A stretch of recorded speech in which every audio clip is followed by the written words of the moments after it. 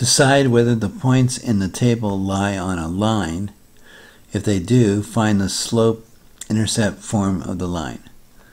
So let's take this one here first. I look at the x values and I see that they're incrementing by 1. Delta x equals 1, steady, so I notice that. Then I check the y's. These are dropping by 3. These are increasing by 4. So already it's not a steady delta x for the delta, it's not the steady delta y for a steady delta x.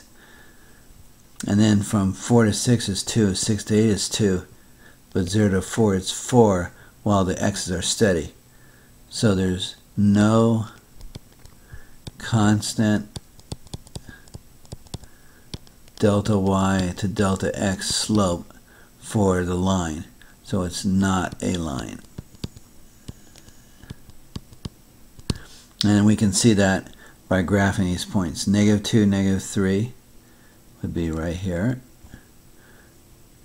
-1, 0 is here. 0, 4 is there. 1, 6 is here. And 2, 8 is up there. So it goes like this, and then it goes like that. So it's not a line. It's not a smooth line.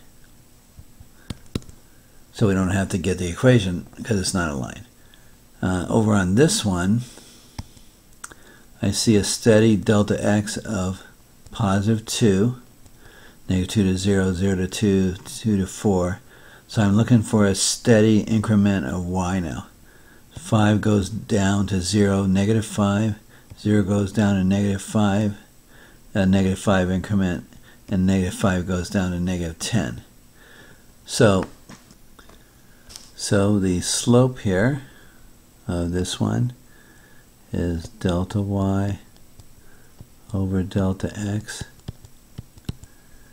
equals -5 is dropping 5 in the y's every time. Over delta x, it's rising 2. So the slope is -5/2. And now we have to get the slope-intercept form, and we're lucky because we have a 0 for x, and we know what the y is there. So we have the y-intercept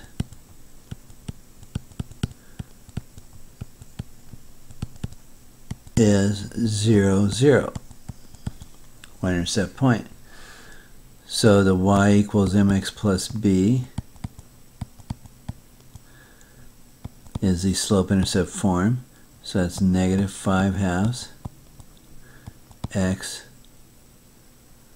plus 0, which is just means that it's y equals -5/2 x. So that is the equation of the line. Now let's plot these points and see if they agree with that. -2, 5 is this point right here. 0, 0 is this point. 2, -5 comes down to here. 4, -10 comes down to here. And I think we can see, and we have our line here through all the points. It definitely looks like a straight line. And the equation is supposed to be -5/2 x.